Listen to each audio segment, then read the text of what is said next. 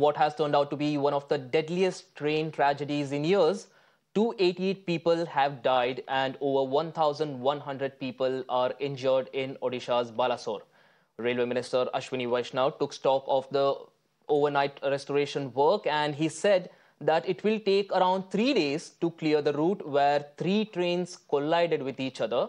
He has also ordered a high-level probe into the accident. Now, all 21 coaches which capsized and derailed have been grounded. 3 goods wagons and locomotive grounding work is going on. In fact, train lining and OHE work is also being carried out parallelly.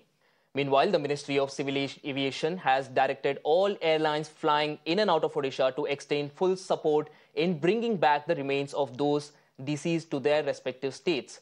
The ministry has also warned the airlines to monitor any abnormal hike in airfare to and from Odisha.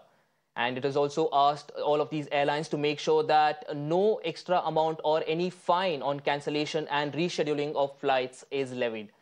The preliminary probe has suggested that the Coromandel Express went on the wrong track and then crashed into a stranded goods train, resulting in total chaos. A 24-hour control room has also been set up to monitor the relief activities in Medinipur, and search is still on for those who remain untraced.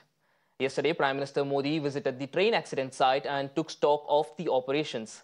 He also met injured people in the region, and sources say that Health Minister Mansukh Mandavia will also visit AIIMS Bhubaneswar and Medical College in Cuttack today to take stock of the medical assistance which is being provided to those injured. It's very clear our CRPC lays out a proper procedure, and the state government has time to time they have given the correct accurate information. As on now, the accurate information is 261, right?